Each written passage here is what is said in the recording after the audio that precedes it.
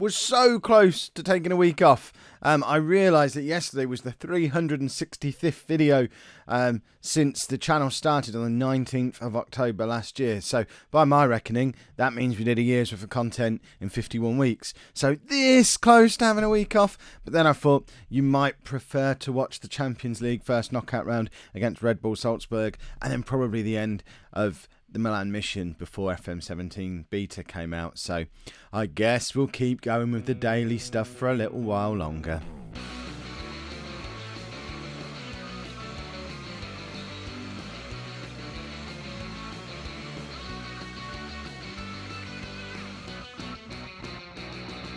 Hello and welcome to part 44 of the Milan mission. I'm Kev, and coming up on today's episode we are away against Red Bull Salzburg in the first knockout round of the Champions League, and we have a home game in the league against Avellino, the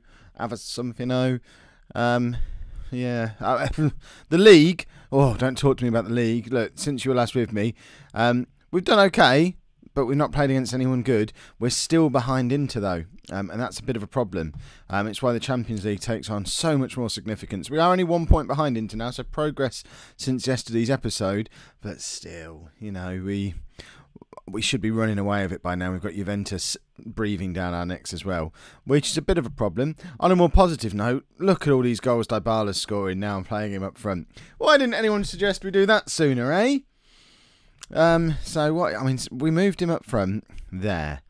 So since then, it's 1, 2, 3, 4, 5, 6, 7, 8, 9. So he's played 10 games, and in that time, playing as a striker, he's scored 5, 7, 8, 10, 13 goals in 10 games since he's been playing up front.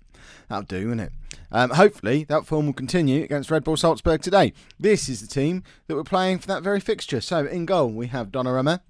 A back four of Di Chilio, Romagnoli, Zuma and Makey. We've got injuries at fullback. Is it injuries or suspensions? I can't remember what's wrong with George. I just know he can't play. He's got an injury. There you go. So George is out with a twisted ankle for a couple of weeks. We could have played Lazard, but I'm playing Di Chilio. He's a Milan boy. He's got oodles of experience, and I think Lazard's probably on his way out of the club, so Di Chilio can play at left back for us. And he's been in great form since returning as well, so kind of want to get him in when we can, and he's never going to get in ahead of Makey. Emre Can and Mario in midfield. Dybala, obviously, up front with Gonzalo Guedes, Lamar and Gabriel Barbosa playing as the three behind Dybala, which means once again, Luan, Benzema, Kovacic, Bazoa, Danilo, they're all missing out. What strength in depth we have. Hopefully we can make use of it though and win some football. We want to win the Champions League.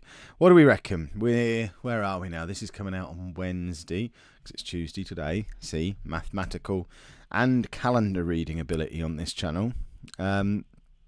So I reckon we're probably, 8, 9, 10 days away from the Football Manager 17 beta starting.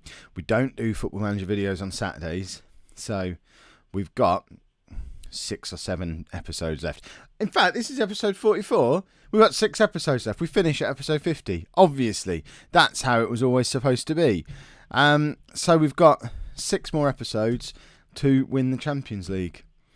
Oh, I might be changing my tune in 5 minutes time once we see how we get on in this game, because obviously if we mess this up then it's 6 more episodes to retain the league title, maybe win the Italian Cup. It's not quite as spectacular, is it? We want to go out with a bang and a Champions League win, or at least a good run in the Champions League, a semi-final, final appearance. We won the Europa League last year.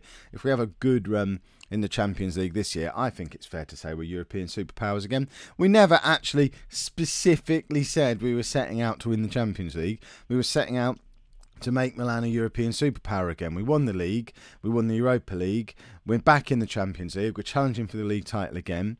There's certainly been progress. We've only spent about £800 million to get to this point.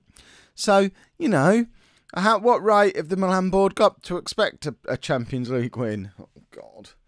I've got my tea there, but I don't usually do videos this early. Everyone's doing stuff, so I've been sent out to the garage early. Means I'm still drinking my after dinner cup of tea. I'm all kerfuffled. I need to hydrate because otherwise I won't be able to speak. Now you lot are having listen to me slurp tea and bang it into the microphone. Goodness me. You don't get this kind of nonsense on the FIFA videos. I edit the tea slurping out of those. What just happened? We can't be losing. I was joking when I said there was a possibility of this game not going well. I don't even know what country Salzburg's in. Probably, it's somewhere where it snows. Probably Austria would be my guess. I'm not certain. What was Donnarumma doing there? 5 seasons you lot have been telling me he's the best goalkeeper in Football Manager, or the wonder kid superstar should be playing every game. But he still does stupid stuff like that. Jack Butland sat there on the bench thinking, I'd have saved that romantic fairy tale story to the end of the Milan mission. We'd win the Champions League if I was in the team, boss. But you play that young lad who you've never really rated just because in an alternate universe he was quite good for you at Man City. He was 30 then, in his 30s. He was 30 when I arrived at City. We had the best years of his career, not all this dodgy early years. Right, Guedes to Barbosa. We've got the goal back, and it's a very important away goal as well. It wouldn't be a disaster if this game ended 1-1. It would be far from ideal. We'd like to go into the return leg with a cushion of a couple of goals, bear in mind the relative quality of the opposition. But an away goal, not losing, that will do. Look at, talking about Dybala before the match, 13 goals in 10 appearances. This is the worst he's played since he's been up front. He just doesn't. Does he realise there's a football match going on? How often do you see a 6.3? Oh, there he goes, up to a 6.5 now. Obviously, he's got something spectacular in the offing, but we're not going to see it because Luan's coming on. Because I'm not allowing, at this stage of the season, that quality of performance. Kovacic is coming on as well. Look at them. They're two real top quality. They're both Champions League winners, I think. Kovacic, did he come from Bayern Munich? They've probably won a Champions League. Luan definitely won a Champions League with Liverpool. Oh, Barbosa's in again. It's been a long... I say it's a long time since he scored. It's still his 13th of the season. He might well still be right up there with our top scorers, but it seems like an absolute age since Gabriel Barbosa's scored or been the same kind of goal threat he was last year. I guess he bunched them all up at the start of the season this year because we played him up front for that little while when he was scoring a lot of goals. But what an important goal that is. Mr. Big Game player. And we have now got a lead against Salzburg. We're going to bring Benzema on for Lemar, tuck him in behind Luan. Why not play Benzema as an attacking midfielder? Right, 10 minutes to go. Wouldn't it be nice to get a third? Barbosa's on for a man-of-the-match performance in the Champions League, which would be very handy. But, I guess if we just don't concede at this point, we'll be happy. But we're in again here, though. Can Makey conjure up something spectacular from deep? Obviously. Oh, I tell you what, that was a good ball for De Chilio. He doesn't quite get there, though, and we're potentially being broken on here. And that is not what we were looking for. That was a disaster. Why was De Chilio so far forward? Makey had come across to left back almost. Played a really ambitious ball for De Chilio that almost came off, but when it didn't, it left us really exposed at the back. And Donnarumma is about 7 feet tall and should not be lobbed in any circumstances. He's had a nightmare. Dybala hasn't played well. Luckily, Guedes and Barbosa turned up, so it's not going to be a complete disaster. Although we could concede again here. 2-2 against any other team at this stage of the competition we'd be happy with. We've got 2 away goals in the first leg. We're not losing. We should wrap it up in the return leg, but what could have been if we'd have just played Butland? Because that's what it comes down to, if we'd have just played Butland. Right, we're at home in the league, so we're rotating. Not massively, but just enough to keep some nice fresh legs out there. Lazar missed out on the last game. He's in for this one. We've actually accepted a couple of transfer bids for him because he's on his way out the door, but he gets a game today. Little Gomez comes in for Zuma as well. We've changed the midfield around completely. Danilo and Bertolacci coming in midfield. Bonaventura is in on the left-hand side, moving Guedes over to the right so he can rest Barbosa. Bonaventura, Bertolacci, Lazar are all on the transfer list and all probably leaving the club. In fact, Bonaventura already has a transfer arranged. He's joining Newcastle in the summer. But why not give him a little game today? It'd be nice for him to get one last league title. So, he's got a reason to still want to do well out there. And we all remember just how good and how important he was in those early seasons, getting those goals, tucking in from the left-hand side. We're playing him as a winger out there today. In fact, that's just stupid because Guedes is better over here as a winger. So we'll make him a winger. We'll make Bonaventura an inside forward. This might well be the last time we see Bonaventura flying in off the wing to grab a goal or two. The way he always used to. He was so important. He got so many goals in those first few seasons. But with the arrival of the likes of Guedes and Luan and Barbosa and Dybala, there's not a spot in the squad for him anymore. So he is going to be moving on in the summer, along with some of the more established players. Doesn't affect any of us, because none of us will be here to see it happen. Oh, for goodness sake. Who have a like? They were bottom of the league until that goal went in. We're 1-0 down against the team bottom of the league. Yes, we've rotated a bit, but not massively. This would have been much stronger than our first choice team 2 years ago. I mean, it's not like we've got untried kids in there. The back four is strong. We were playing that back four in the league 3 years ago, including Donnarumma behind them. Danilo and Bertolacci played together loads of times and are a strong midfield in this league. The front four is better than anything else anyone else in this division has got to offer. Bertolacci, well, it was all about Bonaventura before it all started. But yes, Bonaventura used to score a lot of goals, but Bertolacci has a penchant for the spectacular. And we've just seen it again, probably for the last time. You've seen an absolute thunderbolt from Bertolacci. We haven't got anyone who does that now, apart from Mauri, very, very rarely. And it's just fun to see, isn't it? But again, look at the other central midfielders we've got. There's just not a squad spot for him. But, I love it when he does that. We're facing the flat back seven again today. There's less of this in Italy 5 years on. I know I moaned about it a lot when we first started the Milan mission, but 4.5, 5 years into the future, we don't see a lot of flat back seven anymore, which is odd because we're a much better team than we were then. Certainly should be feared more than we were back then as well.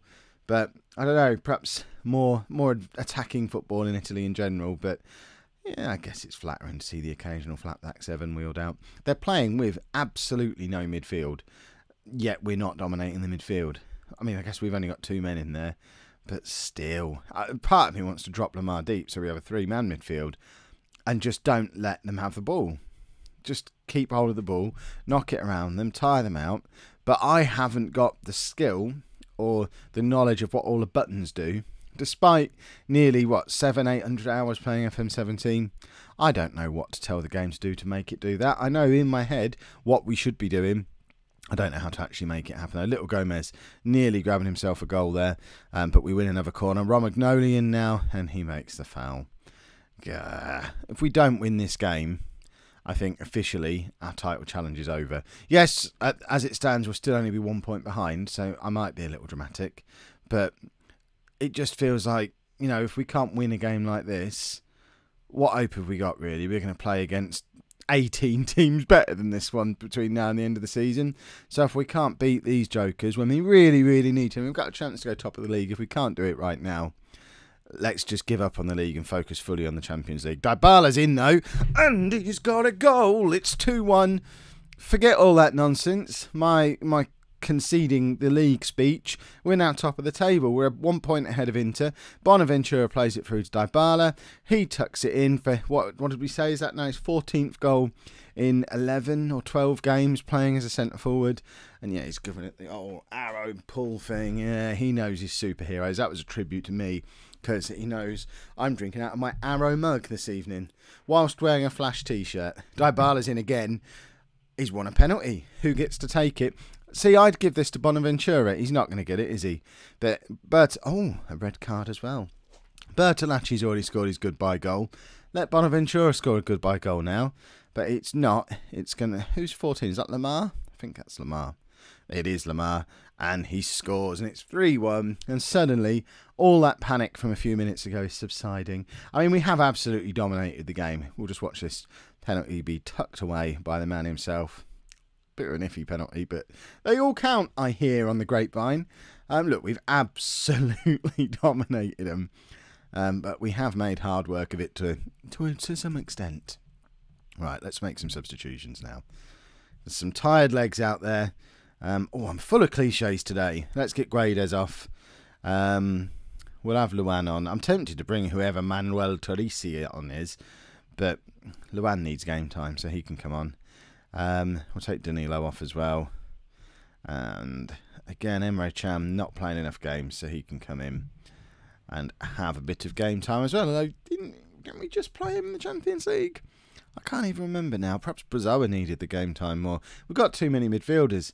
I don't even know how Bertolacci started today's game. But good. Oh, Dybala. What a goal. See, he wasn't doing that. Why does he need to be playing up front to do that? He did nothing like that when we were playing him on the wing. Is this just a confidence thing? That is the most perfect free kick you will see in Football Manager 2016. Without question. Why couldn't he do it when he was out on the wing? Last change, Lamar's coming off. We'll bring Rashford on. He can't play in the Champions League. We swapped him. In fact, no, he was never in, was he? Yeah, so he can't play in the Champions League. So we'll give him as much time as possible in the Liga. He probably should have started today. So we're still trying to develop Rashford, but I guess he's going to be one that didn't really come off. It's 5-1 now. Can you believe 20 minutes ago we were worrying that we might be about to concede the league title? We want 6. We want 6, etc., etc. I mean, look at that. Whoa. Now I see why they're bottom of the league. What a bunch of jokers. Right, let's grab another one. Let's make them look really silly. They've only got 11 points all season. We probably scored more goals against them over the course of the season than they've attained points. Romagnoli hoofs it clear. Surely the last kick of the game. It's not, but we've got mere seconds left. Bonaventura finds Bertolacci for old time's sake. And we've won 5-1. Marvellous stuff. Yes, we're top of the league. Yes, we're going to stay there. And we're going to be back with our next episode with the second part of the Champions League first knockout round with, I guess, the Palermo or Cesena game either side of it. In the meantime, we might even qualify for the Spanish? Probably not the Spanish Cup final. The Italian Cup final. So we've got a 3-0 lead against Juventus from the first leg. So stick the reserves out in that one, eh? Beat them with the reserves. That'll learn them.